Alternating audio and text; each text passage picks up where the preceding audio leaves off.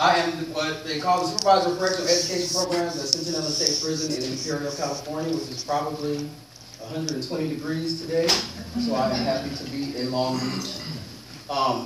And so we're going to talk about global competence in prison and this idea of expanding the minds of incarcerated individuals, from what I see as being the missing ingredient to actually battling recidivism and providing students inside these correctional institutions with something that when they get out they don't feel they have something to lose. You know, I think that the biggest thing for me, I make a lot of decisions based on how much I have to lose. So whether I'm nervous, angry, scared, whatever, the decision I make is based on, well, am I Dr. Lincoln Johnson or am I just Link, right? So I think that for our students, that's something that we have to do. So, who am I? My favorite topic. We could just stay on this slide forever.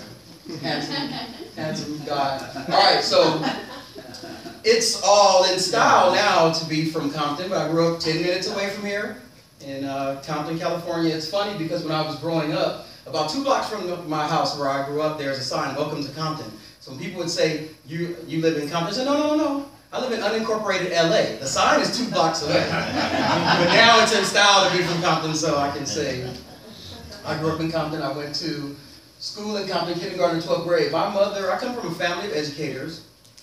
My mother, grandfather, uncles, aunts, cousins, everybody's a teacher. So I grew up hating teachers. I could not enjoy like Christmas because you'd be sitting at the table in 3rd grade and somebody just go, "What's 9 times 8? I don't know. You know, this ain't school. It's like Christmas Day, right? And so I grew up hating teachers, and I would go back to school in January and take it out on the teachers. I would just be the worst class clown, get sent to the principal, and back in those days they could hit you. So I got hit a lot by a lot of teachers and principals. But this is important because what I noticed growing up, the students that we work with inside the correctional institutions have about a 2-mile radius in their head. Because if you're part of a gang, if you live in a low socioeconomic area, you don't really venture far. There are kids in North Long Beach that have never been to the beach in Long Beach, right now. Another reason are the walls and barriers and bars that exist in the neighborhoods. I had an opportunity to take some of my coworkers and friends to the neighborhood where I grew up. So we did a hood tour. And we went to Watts, South Central, Compton. We went to the house where I grew up. And it's amazing to see how everything is fenced in.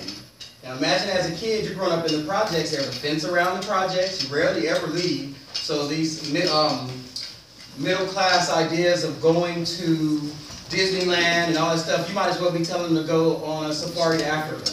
And you're talking about Disneyland, which is 30 minutes away. So they don't really have the foresight or the experience to do that. Now, the difference between myself and them, I grew up with an educator, so every summer we get in a big yellow station wagon, and that was back before the seatbelt laws, and so I'd be back in the back is what we called it, and we'd drive all over the country.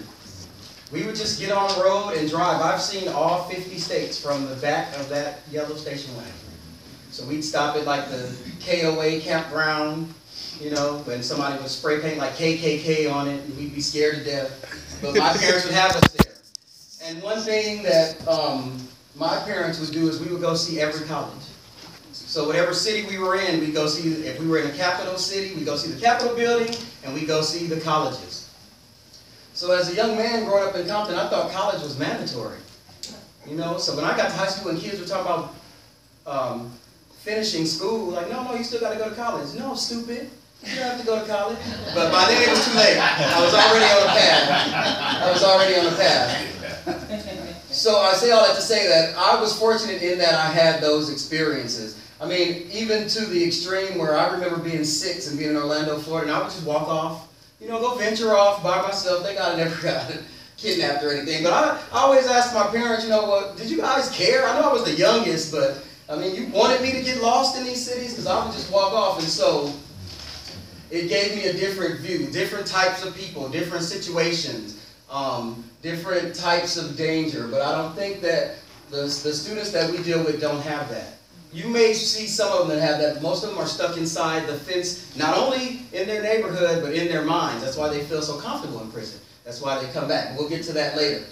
Now, what happened, what changed me as a person and what made me get on this, this road that I'm on with globalization was I went to the University of Southern California. That's where I got my doctorate in educational leadership.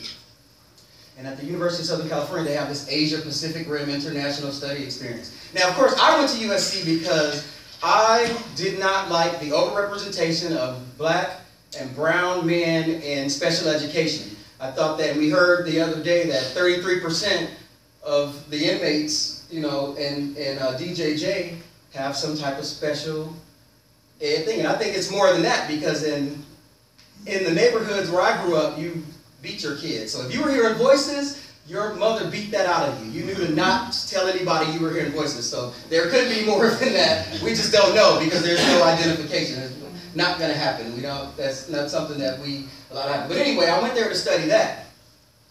And I met a man, Dr. Mark Robeson, and he said, you know, you're looking at a small group of people in a small population. Why don't you, like, think about the world?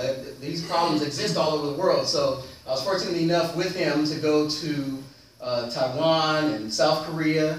I went to mainland China and Hong Kong, and we just visited schools and looked at how the special education programs, and I got stuck on this idea of globalization, right? It expanded my mind. I became a different person. I started seeing the world as a world, and I realized that, dang, in my head, I got this 2-mile radius too, right? And so it just kind of expanded my worldview and introduced me to this idea of being world-class, worldwide, right? Growing up in the neighborhood, you know, my mother was a principal in the neighborhood where I grew up. And so in addition to not being able to go to the park when I was a teenager because my mother took somebody's Snicker, so they brought all their brothers and sisters to come beat me up. You know, I'll go buy you a Snicker, right? But she would dress me very differently than the gang. So she knew all the gangs. You can't wear Dickies. You can't wear a t-shirt. You can't wear anything red or blue. So I was wearing Dockers before it was cool. And no belts, right? I couldn't wear a belt, so I had like elastic waistband pants. I wore like pro wing shoes, no shoestrings with the Velcro. This is how my mother dressed me, you know, and you know, so she would wear, okay, so I love Lacoste now with the alligator because she would buy me these shirts with like dragons and frogs and tigers on it. So I'm just at school getting bagged on every day, you know. Like, what are you wearing? You know, I look like, you know, someone from, you know, some tourist. So it would be very hard for me to identify as a gang member in that type of attire, right? So now I take extreme pleasure in being able to dress myself. But that idea, she gave me that idea, so it made me think differently. It made me start thinking about how I identify myself, how I look, how I dress, what things I do, and like I said, it led me to this idea of being world-class, worldwide. All right. Well, let's talk about where I come from. So Centinela State Prison was activated in October 1993. Last month, or just a few weeks ago, our population was 3,649 with approximately 1,250 staff, about 750 custody staff, and 500 non-custody staff. We have custody levels 3 and 4. So we have 2 Level 4 general population facilities. We have a Level 3 general population facility and a Level 3 sensitive needs yard. And then we also have a minimum support facility, our Level 1 outside the secure perimeter. And then we have our administrative segregation unit. So at any time, we can have up to 1,746 students in academic and vocational programs, long waiting list. We have 6 very successful voluntary education programs to deal with those students who are not in school that would either want to be or somehow got tracked in our direction. All right, so let's talk about global competence. So because it's early and it's the last day and I feel your pain, let's work together. So I'd like for us to get into groups of like 2 or 3. And then I want you to look around yourself, and you're going to, with the paper that you have, you're just going to write down the countries that some of the stuff came, that you believe or think or know, and some of the things that you have coming. So look, look in your bags, your purses, your pockets, and everything. Some of the stuff will say that. Your clothes, if you're comfortable with the person next to you touching you and looking at your